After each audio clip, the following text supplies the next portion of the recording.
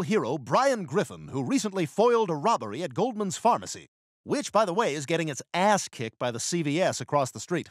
Welcome, Brian. So, what does it feel like to be a hero? Well, let me say that even though I am a hero, you don't have to call me one. I'm very comfortable with first responder, or if you like, veteran. So brave.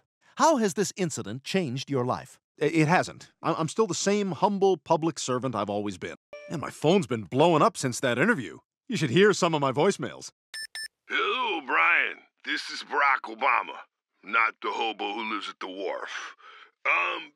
You did a good job, and I can't read that. You gonna see him? If I have time. Wow, The Rock. Boy, they're coming out of the woodwork today. You're angling your phone so I can't see it. Dwayne Johnson. Only his friends know that's his real name. Still can't see it. I'll call him back later. Oh! Scoot over, Steve.